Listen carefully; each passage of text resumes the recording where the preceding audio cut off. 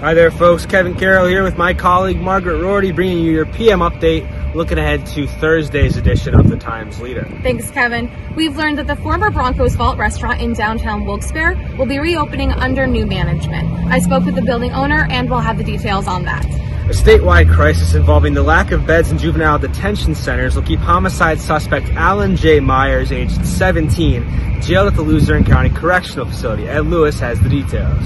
3 students from Wyoming Valley West High School reached the highest level a high school choir musician can achieve, earning places in the Pennsylvania Music Educators Association All-State Choir. Bill O'Boyle will explain. And in lifestyles, Mary Therese Biebel will tell us about a very special gathering celebrating the region's Welsh heritage, complete with video of singing.